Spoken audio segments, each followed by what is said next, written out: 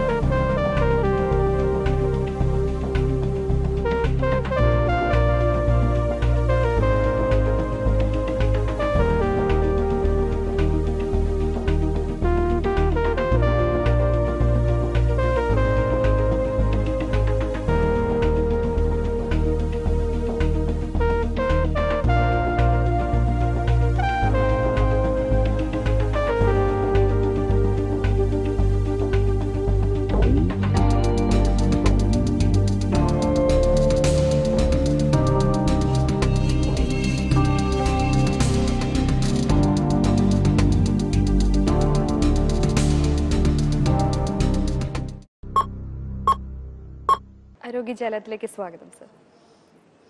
പലപ്പോഴും പല സാഹചര്യങ്ങളിലും നമ്മൾ രോഗത്തിന് വേണ്ടി മാത്രമല്ല ചികിത്സ വേണ്ടത്, മറിച്ച് രോഗിക്ക് വേണ്ടിയും കൂടിയാണ് ചികിത്സ വേണ്ടതെന്ന് സാർ പറഞ്ഞു. അത് വളരെ റിമാർക്കബിൾ ആയിട്ടുള്ള ഒരു ടേമാണ്. കാരണം ഇപ്പോൾ പല അസുഖങ്ങൾക്കും നമ്മൾ നോക്കുമ്പോൾ സാധാരണ ഒരു മരുന്ന് അല്ലെങ്കിൽ മെഡിക്കേഷൻസ് കൊണ്ട് ചികിത്സിച്ച് അതങ്ങനെ നിർത്തുകയാണ് ചെയ്യുന്നത്. എന്നാൽ പലപ്പോഴും രോഗിക്ക് ഒരു മാനസികമായും ശാരീരികമായും ഉള്ള ഒരു സപ്പോർട്ട്, ഒരു മോറൽ സപ്പോർട്ടാണ് ഏറ്റവും അത്യാവശ്യമായി വേണ്ടത്. അതിൻ്റെ ഒരു വിഭാഗമാണല്ലോ പാലിയേറ്റീവ് കെയർ എന്ന് പറയുന്നത്. സർ, എന്താണ് പാലിയേറ്റീവ് കെയർ എന്ന് നമ്മൾ ഉദ്ദേശിക്കുന്നത്? സാധാരണ ചികിത്സാ രീതികളെല്ലാം അസുഖം ശ്രദ്ധീകരിച്ചുകൊണ്ടാണ്, ഡിസീസ് ഫോക്കസ്ഡ് ആയിട്ടുള്ള കാര്യങ്ങളാണ് അസുഖത്തിൻ്റെ ചികിത്സയുടെ ഭാഗത്തിൽ വരുന്നത്. പക്ഷേ പാലിയേറ്റീവ് കെയർ എന്ന് പറയുമ്പോൾ അതൊരു പേഴ്സൺ സെൻറ്റേർഡാണ്. പേഷ്യൻ്റ് സെൻറ്റേർഡ് എന്ന് പോലെയല്ല ഞാൻ പറഞ്ഞത്, പേഴ്സൺ സെൻറ്റേർഡ്. ഒരു വ്യക്തിക്ക് എന്ത് വേണോ, അയാളൊരു അസുഖവുമായി ബന്ധപ്പെട്ട സഫറിങ്ങുകൾ കൂടിയാണ് ഹോസ്പിറ്റലിനെ സമീപിക്കുന്നത്. അപ്പോൾ ഹെൽത്ത് റിലേറ്റഡ് സഫറിങ്സിന് അസുഖം എന്താണെന്ന് കണ്ടുപിടിക്കുക, അതിനുതകുന്ന ചികിത്സ ചെയ്യുക എന്നത് എത്രത്തോളം മുഖ്യമാണോ അതിനൊപ്പം തന്നെ ഈ വ്യക്തിക്ക് വേണ്ട രീതിയിലുള്ള കാര്യങ്ങൾ, അസുഖത്തിൻ്റെ ചികിത്സയിൽ രോഗം കണ്ടുപിടിച്ച ആ രോഗം എത്രയും വേഗം മാറ്റുന്നതിന് വേണ്ട ചികിത്സയിലായിരിക്കും ഡോക്ടർമാരുടെ ശ്രദ്ധ. വ്യക്തിയുടെ പ്രശ്നങ്ങൾ വേറെ ഒരുപാട് പ്രശ്നങ്ങൾ ഉണ്ടായിരിക്കാം. ഒരു വ്യക്തിയെ സംബന്ധിച്ച് പറയുമ്പോൾ ശാരീരികമായ പ്രശ്നങ്ങൾ, മാനസികമായ ബുദ്ധിമുട്ടുകൾ, അവരുടെ സാമൂഹ്യപരമായ പ്രശ്നങ്ങൾ, ആത്മീയമായ പ്രശ്നങ്ങൾ എന്ന രീതിയിൽ 4 രീതിയിൽ നമ്മളിതിനെ വിഘടിച്ചിട്ടുണ്ട്. ഈ 4 രീതിയിലുമുള്ള ബുദ്ധിമുട്ടുകൾ കുറച്ച് അയാളെ നല്ലൊരു ജീവിതത്തിലേക്ക് തിരിച്ചു കൊണ്ടുവരാനുള്ള ശ്രമമാണ് പാലിയേറ്റീവ് കെയർ. അത് എന്ത് അസുഖമായാലും. ഏതൊക്കെ തരത്തിലുള്ള രോഗങ്ങൾക്കാണ് നമ്മൾ പാലിയേറ്റീവ് കെയറിനായി ഒരു പേഷ്യൻറ്റിനെ അഡ്വൈസ് ചെയ്യുന്നത്? അല്ലെങ്കിൽ ഇപ്പം മാരകമായ രോഗങ്ങൾക്ക് മാത്രമാണോ, അല്ലെങ്കിൽ എന്തെങ്കിലും സ്പെഷ്യലൈസ്ഡ് ആയിട്ടുള്ള രോഗങ്ങൾക്ക് മാത്രമാണോ നമ്മൾ അവർക്ക് ഒരു പാലിയേറ്റീവ് കെയർ കൊടുക്കേണ്ടത്? ഒരു വ്യക്തി അനുഭവിക്കുന്ന ബുദ്ധിമുട്ടുകൾ അയാളെ മാത്രം ബാധിക്കുന്നതല്ല, അത് ആ കുടുംബത്തിനെയും ഒരു പരിധിവരെ ആ സമൂഹത്തിനെയും ബാധിക്കുന്ന പ്രശ്നങ്ങളാണ്. അപ്പോൾ വ്യക്തിക്ക് വേണ്ട രോഗചികിത്സ കൊടുക്കുന്ന കൂടെ ആ രോഗത്തിനെ തുടർന്നിട്ടുണ്ടാകുന്ന ബുദ്ധിമുട്ടുകൾ, വേദനയാവാം, കിതപ്പാവാം, ശ്വാസത്തിൻ്റെ വിഷമങ്ങളാവാം, അല്ലെങ്കിൽ കടുത്ത വേറെ ഏതെങ്കിലും രീതിയിലുള്ള അസ്വസ്ഥതകളാവാം. അതെങ്ങനെ ലഘൂകരിക്കാം എന്നത് ഒരു ചികിത്സയുടെ ഭാഗമായിട്ട് തന്നെ വരും. അതിനുമപ്പുറം അവരുടെ മാനസിക സംഘർഷങ്ങൾ കുറയ്ക്കുക, അവരുടെ ചുറ്റുപാടുള്ള ആൾക്കാരുമായിട്ട് അവർ നോർമൽ ഒരു സോഷ്യൽ ലൈഫിലേക്ക് അവരെ എങ്ങനെ എത്തിക്കാം എന്നതാണ് പാലിയേറ്റീവ് കെയറിൽ വരിക. ഇതിൽ മരുന്നുണ്ട്, മരുന്നല്ലാത്ത കാര്യങ്ങളുണ്ട്. ഒരു അസുഖം നേരിടുമ്പോൾ അവരുടെ മാനസികാവസ്ഥയ്ക്ക് അതിൻ്റെ ചികിത്സയിൽ നിന്ന് അയാൾ തിരിച്ച് റിക്കവർ ചെയ്യാനുള്ള സാധ്യതയെ പോലും അഫക്റ്റ് ചെയ്യാൻ പറ്റും. പേടിച്ച് വരുന്ന രോഗിയും നല്ല ധൈര്യത്തോട് വന്നിട്ട് വരുന്ന രോഗിക്കും ഒരേ ചികിത്സ കൊടുത്താൽ രണ്ടിനും രണ്ട് റിസൾട്ടായിരിക്കും ചിലപ്പോൾ വരിക. അപ്പോൾ രോഗിയുടെ മാനസികാവസ്ഥയ്ക്ക് അത് അസുഖത്തിൻ്റെ ഡയഗ്നോസിൻ്റെ സമയം മുതൽ ചികിത്സയിൽ ത്രൂ ഔട്ട് നല്ലൊരു പങ്കുണ്ട്. അപ്പോൾ അവരുടെ ബുദ്ധിമുട്ടുകൾ അവർ സഫർ ചെയ്തുകൊണ്ടിരിക്കുകയാണെങ്കിൽ അവരുടെ quality of life മോശമായിരിക്കും. Palliative care ഉദ്ദേശിക്കുന്നത് ഓരോ ജീവിച്ചിരിക്കുന്ന ദിവസങ്ങൾക്കും കൂടുതൽ ജീവിതമൂല്യം കൊടുക്കുക, സഫറിങ്സിനെ ഏറ്റവും കുറവിലേക്കാക്കുക. അവർ നോർമൽ എൻജോയ്മെൻറ്റിൽ ഒരു മനുഷ്യൻ ഒരു ജീവിതം ജീവിക്കുന്നു എന്നുള്ള രീതിയിൽ കാണുക. അല്ലാതെ ജനനം മുതൽ മരണം വരെയുള്ള കാര്യങ്ങളെ മുഴുവൻ നമ്മളൊരു മെഡിക്കലൈസ് ചെയ്താൽ ആശുപത്രിയും ഇതുമായിട്ട് ചുറ്റിപ്പറ്റി നിൽക്കാൻ മാത്രമേ നേരണ്ടാവുള്ളൂ, ജീവിക്കാൻ സമയം ഉണ്ടാവില്ല. ഇവിടെ ഒരു ബുദ്ധിമുട്ട് കാരണം നോർമൽ ജീവിതത്തിൽ നിന്ന് ഒരാൾ നമ്മളെ സമീപിച്ചിരിക്കുന്നു. എന്താണ് പ്രോബ്ലം എന്ന് കണ്ടുപിടിച്ചു കഴിഞ്ഞാൽ അതിനുള്ള ചികിത്സ ചെയ്യുന്നതോടെ ഈ ആൾക്ക് എന്താണ് വേണ്ടത്, ഈ ആളെ നല്ല ക്വാളിറ്റിയിൽ എത്തിച്ച് വീണ്ടും നോർമൽ ലൈഫിലേക്ക് തിരിച്ചു പോകാൻ എന്താണ് കൊടുക്കേണ്ടത്, അത് തയ്യാറാക്കലാണ് പാലിയേറ്റീവ് കെയർ. അതിൽ കടുത്ത വേദന സംഹാരികൾ മടി കൂടാതെ ഉപയോഗിക്കേണ്ടി വരും. മാനസികമായിട്ട് സപ്പോർട്ട് കൊടുക്കാൻ ചിലരോട് നല്ല വാക്ക് പറഞ്ഞാൽ മതി, ചിലപ്പോൾ മരുന്നിൻ്റെ സഹായം വരും. അവരനുഭവിക്കുന്ന മാനസിക സംഘർഷങ്ങൾ, ഒരു പക്ഷേ അവരുടെ ചില ശീലങ്ങൾ കാരണം വന്നിട്ടുള്ള അസുഖങ്ങളാണെങ്കിൽ അതിനെ തുടർന്നിട്ടുള്ള ആത്മസംഘർഷങ്ങൾ, എന്തുകൊണ്ട് എനിക്ക് ഈ അസുഖം വന്നു എന്നുള്ള ചിന്തകൾ, ഇതൊക്കെ രോഗിയുടെ ഉള്ളിലുണ്ടാവും. ഇതെല്ലാം ഒരിക്കലും ഒരു ഡോക്ടറുടെ അടുത്ത് ഒറ്റയടിക്ക് തുറന്ന് പറയാൻ പലരും തയ്യാറാവില്ല. അവരനുഭവിച്ചുകൊണ്ടിരിക്കുന്ന വേദനയോ വേറെ ബുദ്ധിമുട്ടുകളോ കാരണമാണ് അവർ ചികിത്സയ്ക്ക് വരുന്നത്. ആ പരിശോധനയിൽ നിന്നും കൃത്യമായി രോഗം ഇന്നതാണെന്ന് പറയുമ്പോൾ പോലും പലരും തകർന്നു പോകാറുണ്ട്, എന്തിനി ജീവിക്കണമെന്ന് ചിന്തിക്കാറുണ്ട്. അപ്പോൾ അവരെ ആ ഒരു സംഘർഷത്തിൽ കൂടെ കടന്നു പോകാൻ, അതിൻ്റെ നല്ല റിസൾട്ട് സ്വീകരിക്കാൻ പാകത്തിന് അവരെ കൈ താങ്ങി കൊണ്ടുപോകാൻ ഉള്ളൊരു മെഡിക്കൽ ചികിത്സാ വിഭാഗമാണ് പാലിയേറ്റീവ് മെഡിസിൻ. പാലിയേറ്റീവ് കെയർ എന്ന് പറയുമ്പോൾ ഡോക്ടർമാരും നഴ്സുമാരും വളണ്ടിയേഴ്സും സോഷ്യൽ സപ്പോർട്ടിലുള്ള വേറെ ഒരുപാട് ആൾക്കാർ വരുന്നതാണ്. ഫിസിയോതെറാപ്പിസ്റ്റിനും സൈക്കോതെറാപ്പിസ്റ്റിനും ഡയറ്റീഷ്യനും എല്ലാവർക്കും ഇതിൽ പങ്കുണ്ട്. അപ്പോൾ എല്ലാവരും ഒത്തൊരുമിച്ച് ഒരു കാര്യത്തിന് വേണ്ടി നിൽക്കുമ്പോൾ ലോകം മുഴുവൻ നിങ്ങളുടെ കൂടെ നിൽക്കും എന്ന് പറയുന്ന അതേ കാരണത്തിൽ നല്ല റിസൾട്ട് കിട്ടാനും നല്ലതാണ്. ഇനി എപ്പോൾ പാലിയേറ്റീവ് കെയർ ഉപയോഗിക്കണം എന്നതിനെപ്പറ്റി അതൊരു വലിയ ഗ്രേ ഏരിയ. രോഗത്തിനെ ചികിത്സിക്കുക എന്നല്ലാതെ ജനനം പോലെ തന്നെ മരണവും ഒരു നാച്ചുറൽ പ്രോസസ്സാണ് എന്ന് അംഗീകരിക്കാൻ വിമുഖതയുള്ള ഒരു കാലഘട്ടമാണിത്. 2048 ആകുമ്പോഴേക്കും മരണം ഓപ്ഷണലാവാം, ഏജിങ്ങിനെ റിവേഴ്സ് ചെയ്യാം, ഞങ്ങൾ ആ ടീലോമേഴ്സിനെ മാനിപ്പുലേറ്റ് ചെയ്ത് കഴിഞ്ഞാൽ മരണം തടുത്തു നിർത്താം എന്ന് ചിന്തിച്ചു കൊണ്ടിരിക്കുന്ന നാനോ ടെക്നോളജിയുടെ കാലമാണ്. ഇവിടെ ശാസ്ത്രത്തിൻ്റെ ഏറ്റവും ശാസ്ത്രീയമായ വശങ്ങൾ മുൻനിർത്തിക്കൊണ്ട് ഏത് മരുന്നിന് ഏറ്റവും ഗുണം കിട്ടും, ഏതിന് ദോഷമുണ്ട് എന്ന് തിരിച്ചറിഞ്ഞ് അതിൽ നിന്ന് നല്ല മരുന്നുകൾ സെലക്ട് ചെയ്യുകയും അതിൻ്റെ കൂടെ ഒരു മനുഷ്യത്വപരമായി ഒരു മനുഷ്യൻ്റെ സഫറിങ്സിനെ കണ്ടറിഞ്ഞ് വേണ്ട രീതിയിൽ ഇടപെടുകയും ചെയ്യുന്നതാണ് പാലിയേറ്റീവ് മെഡിസിൻ. ക്യാൻസർ പോലെയുള്ള മാരകമായ രോഗങ്ങളിൽ പാലിയേറ്റീവ് കെയറിൻ്റെ ഒരു ഇമ്പോർട്ടൻസ് എത്രത്തോളമാണ് സർ?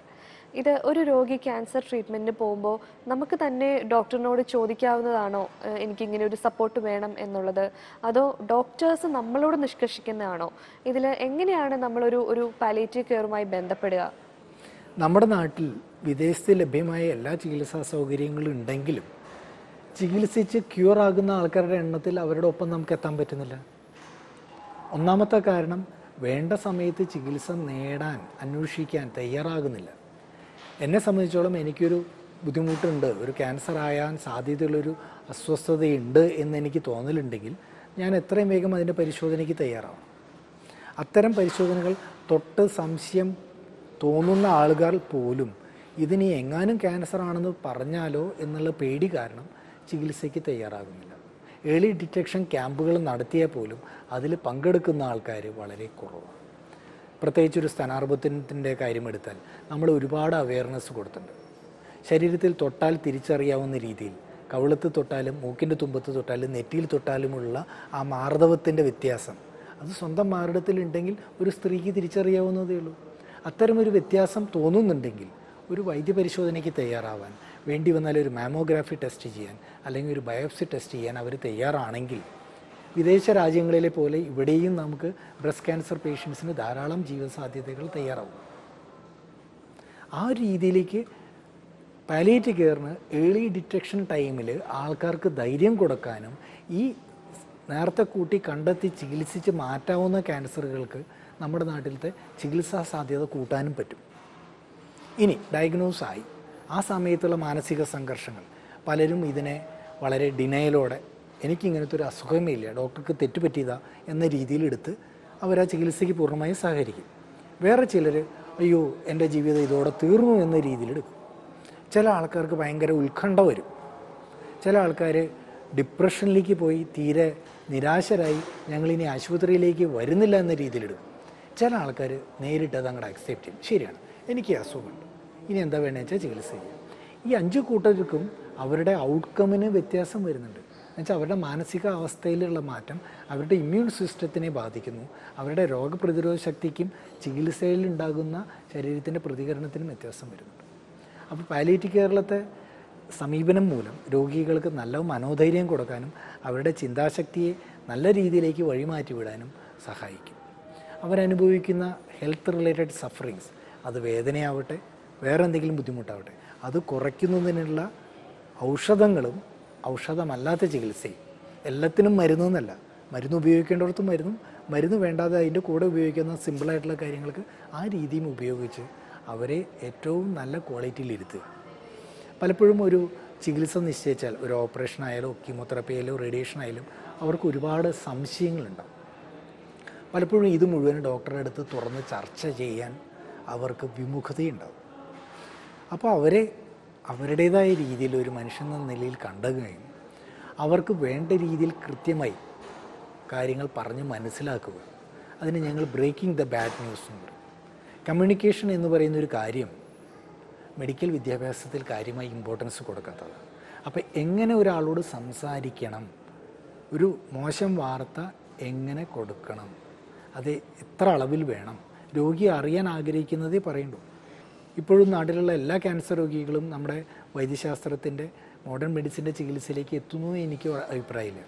പലരും ഇതുപോലെ പേടിച്ച് മറ്റ് ചികിത്സാ രീതികളിൽ പോയി സമയം വഷളാക്കി ചികിത്സിച്ച് മാറ്റാൻ പറ്റാത്ത അവസ്ഥയിൽ, ഏറ്റവും മൂർധന്യമായ അവസ്ഥയിലെത്തി നമ്മുടെ അടുത്ത് വരുന്നുണ്ട്. അത്തരം രോഗികളാണ് നമ്മുടെ അവയർനെസ്സിൽ കൂടെ അവരെ ബോധവൽക്കരിച്ച് നിങ്ങൾ തുടക്കത്തിലേ ചികിത്സിച്ചിരുന്നെങ്കിൽ നിങ്ങൾക്ക് നന്നായി ജീവിക്കാനുള്ള ഒരു അവസരം ഉണ്ടായിരുന്നു എന്ന് മനസ്സിലാക്കി കൊടുക്കണം. ഇനി ചികിത്സ എടുത്തു, ആ സമയത്തുള്ള ബുദ്ധിമുട്ടുകൾ കുറയ്ക്കാം. ചികിത്സ പരാജയപ്പെട്ടു അല്ലെങ്കിൽ ഇതുപോലെ ലേറ്റായിട്ട് വരുന്ന രോഗികൾ, അവർക്ക് തുടർ ചികിത്സകൾ, ക്യാൻസറിൻ്റെ ചികിത്സകൾ ചെയ്തിട്ട് കാര്യമില്ല. അപ്പോൾ അവരെ ബാക്കിയുള്ള ജീവിതത്തിൽ എന്ത് ചെയ്യും?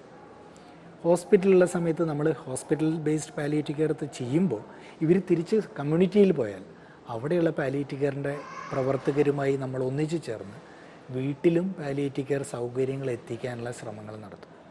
കേരളത്തിൽ ഒരു 550ഓളം പാലിയേറ്റീവ് കെയർ പ്രസ്ഥാനങ്ങൾ പല രീതിയിലും ഗവൺമെൻറ് തലത്തിലും നോൺ ഗവൺമെൻറ് തലത്തിലും NGO മുഖേനയും പ്രവർത്തിക്കുന്നുണ്ട്. അവരെല്ലാം നാട്ടിലുള്ള സഫർ ചെയ്യണ രോഗികളെ കണ്ടെത്തി പാലിയേറ്റീവ് കെയർ മെഡിക്കൽ ചികിത്സാ വിഭാഗവുമായി ബന്ധിപ്പിച്ച് അവർക്ക് കൊടുക്കാവുന്ന ഒരു ആശ്വാസം കൊടുക്കുന്നുണ്ട്. എല്ലാത്തിനും മരുന്നും ചികിത്സയും മാത്രമല്ല, പലർക്കും ഭക്ഷണമില്ലാത്ത പ്രശ്നങ്ങളുണ്ട്, ജോലിയൊന്നും ചെയ്യാൻ പറ്റാത്തതിൻ്റെ വിഷമങ്ങളുണ്ട്, പലർക്കും അറ്റൻഡ് ചെയ്യാൻ ഒരാളില്ലാത്ത വിഷമമുണ്ട്. ഇതൊരു ക്യാൻസർ എന്നൊരു രീതിയിൽ മാത്രമല്ല, ഹെൽത്ത് റിലേറ്റഡ് സഫറിങ്സിനൊക്കെ പാലിയേറ്റീവ് കെയർ ഉപയോഗിച്ച് നന്നായി നോക്കും. ഇനി മരണത്തിലേക്ക് പോകുന്ന രോഗിയെ മരിക്കുന്നതിന് മുമ്പുള്ള സമയങ്ങളിൽ നന്നാക്കിയിരുത്താനും ദുരിതങ്ങളില്ലാതെ ഒരു മരണം സാധിക്കാനും പാലിയേറ്റീവ് കെയർ ചികിത്സ കൊണ്ട് കഴിയും. പക്ഷേ ഇതിൻ്റെ വലിയൊരു പ്രശ്നം, പലരും വിചാരിക്കുന്നത് പാലിയേറ്റീവ് കെയർ തുടങ്ങിക്കഴിഞ്ഞാൽ മരിക്കാറായി, ഇനി തുടർന്ന് ചികിത്സകളില്ല എന്നാണ്. അത് വലിയൊരു തെറ്റിദ്ധാരണയാണ്. ഒരു ചികിത്സയുടെ തുടക്കം മുതൽ ഉപയോഗിക്കേണ്ട ഒരു വിഭാഗമാണ് പാലിയേറ്റീവ് കെയർ, അല്ലാണ്ട് അവസാനത്തെ ദിവസം മാത്രം ഉപയോഗിക്കേണ്ട ഒരു കാര്യമല്ല.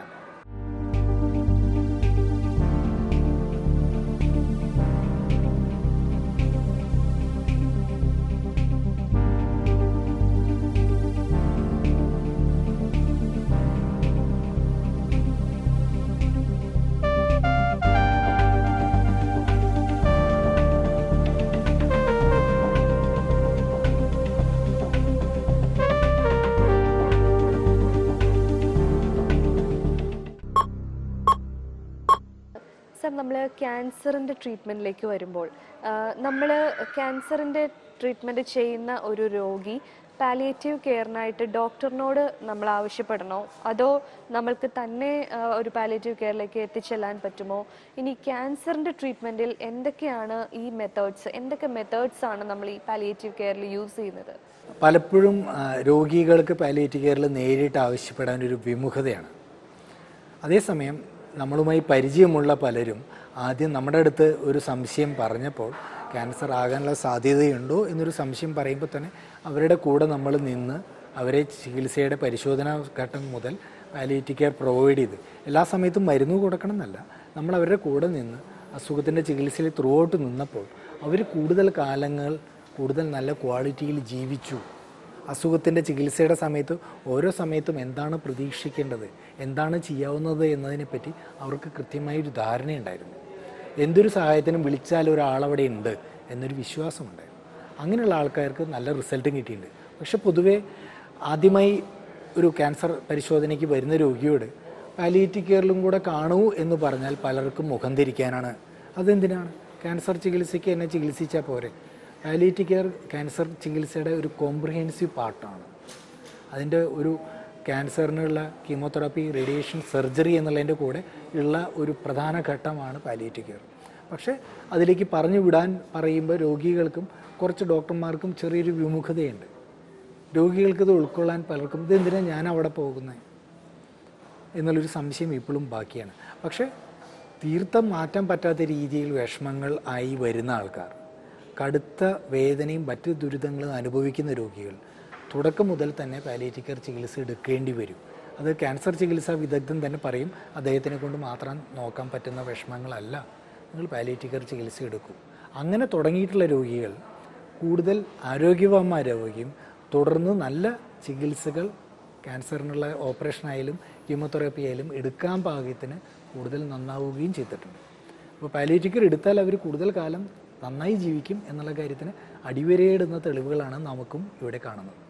ക്യാൻസർ പോലെയുള്ള മാരകമായ രോഗങ്ങളുടെ ട്രീറ്റ്മെൻറ്റിൽ പാലിയേറ്റീവ് കെയറിൻ്റെ ഇമ്പോർട്ടൻസ് എത്രത്തോളമാണ്? അതിൻ്റെ പാലിയേറ്റീവ് കെയറിൽ എന്തൊക്കെ മെത്തേഡ്സ് ഉപയോഗിച്ചാണ് സാർ നമ്മൾ ക്യാൻസർ പേഷ്യൻറ്റിനെ ട്രീറ്റ്മെൻറ്റ് ചെയ്യുന്നത്?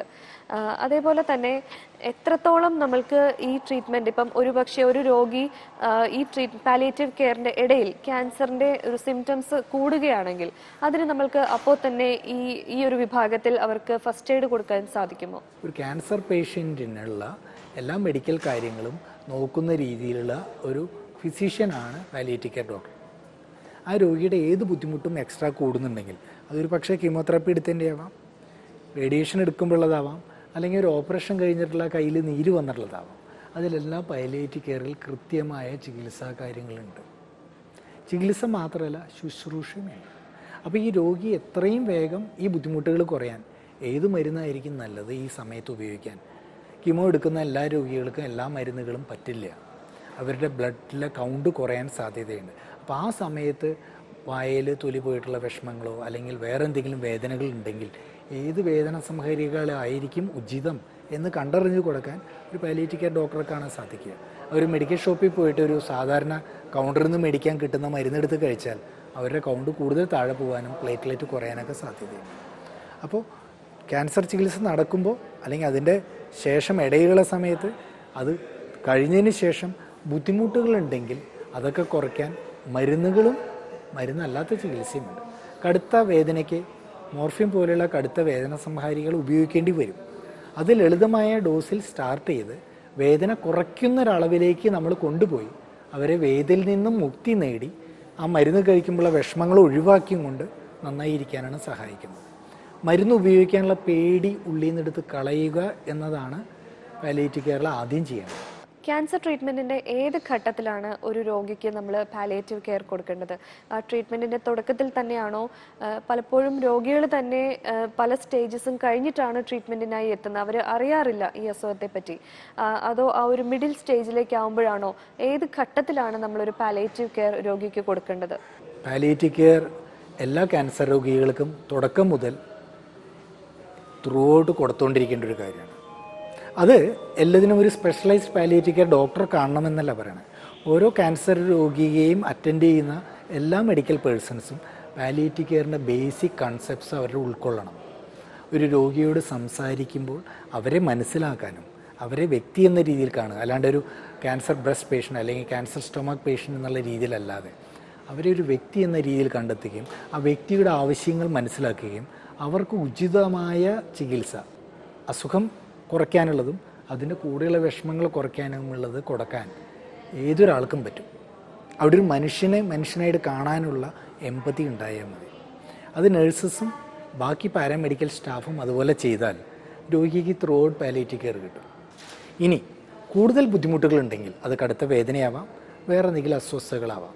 ആ ബുദ്ധിമുട്ടുകൾക്ക് സാധാരണ പാലിയേറ്റീവ് കെയർ അപ്രോച്ചിൽ ഇവർക്ക് ഉത്തരം കിട്ടുന്നില്ലെങ്കിൽ ഒരു സ്പെഷ്യലിസ്റ്റ് പാലിയേറ്റീവ് കെയറിനെ വിളിക്കാം. ഒരു സ്പെഷ്യലിസ്റ്റ് പാലിയേറ്റീവ് കെയറിന് ബുദ്ധിമുട്ടുകളുള്ള രീതിയിലുള്ള വിഷമങ്ങൾ കണ്ടാൽ അവർക്ക് അതിൻ്റെ മുകളിലുള്ള സ്പെഷ്യലായിട്ട് ആ ഒരു ഏരിയയിൽ, ഇപ്പോൾ ഒരു കടുത്ത വേദന മരുന്നുകൾ കൊടുത്തിട്ട് കുറയുന്നില്ല, പക്ഷേ ആ വേദനയെ ബ്ലോക്ക് ചെയ്യാൻ ഒരു ഇഞ്ചക്ഷൻ ചെയ്താൽ കുറയുമെങ്കിൽ അത് ചെയ്യാൻ കഴിവുള്ള ഒരാളുടെ അടുത്തേക്ക് കൊണ്ടുപോകാം. അപ്പോൾ ചികിത്സയുടെ പല ഘട്ടങ്ങളിലും തുടക്കം മുതൽ ഉപയോഗിക്കാമെങ്കിലും കൂടുതൽ അസ്വസ്ഥതകളുണ്ടെങ്കിൽ പ്രത്യേകിച്ച്, അല്ലെങ്കിൽ കടുത്ത അസ്വസ്ഥതകളുണ്ടെങ്കിൽ എന്തായാലും പാലിയേറ്റീവ് കെയർ ഉപയോഗിക്കണം. ഹെൽത്ത് സ്കീമിൻ്റെ കാര്യം പറയുമ്പോൾ പുതുതായി വന്നൊരു വിഭാഗമായതുകൊണ്ടാവാം ESI, ECHS സ്കീമുകളിൽ പോലും ഇപ്പോഴും പാലിയേറ്റീവ് കെയർ എൻടൈറ്റിൽഡ് അല്ല.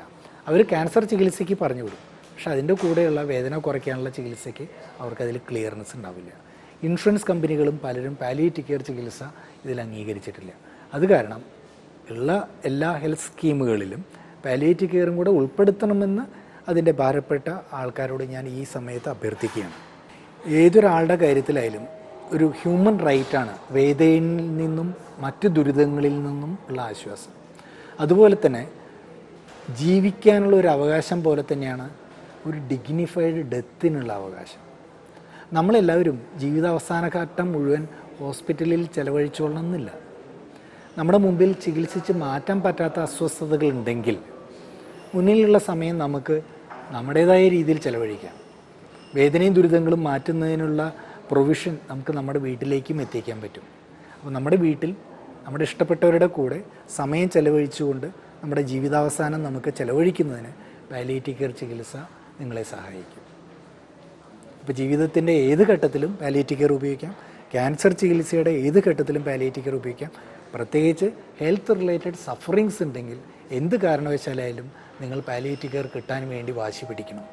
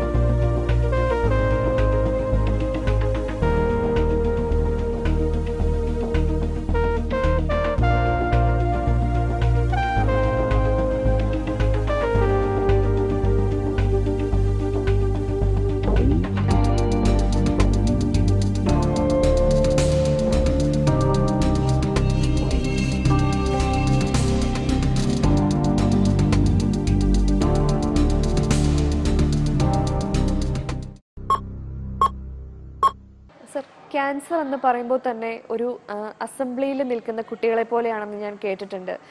ശരിയായ സമയത്ത് ശരിയായ രീതിയിൽ ചികിത്സിച്ച് ഭേദമാക്കിയാൽ വളരെ അച്ചടക്കത്തോടു കൂടി നിൽക്കുന്ന ഒരു അസുഖമാണ് ക്യാൻസർ.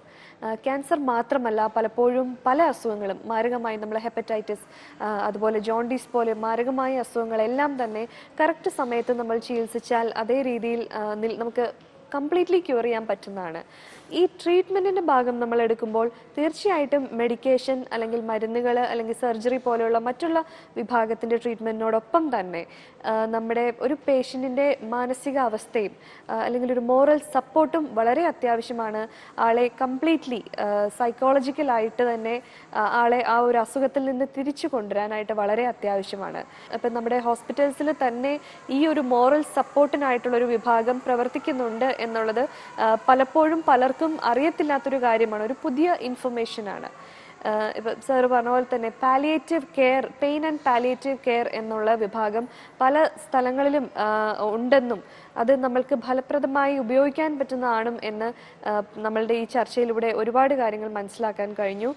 ഈവൻ ഞാനും പേഷ്യൻസിനോട് റിക്വസ്റ്റ് ചെയ്യുന്നു, ഇങ്ങനെയുള്ള ഉപയോഗങ്ങൾ, ഇങ്ങനെയുള്ള സെപ്പറേറ്റ് സെക്ഷൻസ്, വിഭാഗങ്ങൾ നമ്മൾ വളരെയധികം ഉപയോഗപ്പെടുത്തേണ്ടതാണ് നമ്മളുടെ ഒരു മോറൽ സപ്പോർട്ടിനായിട്ട് തന്നെ.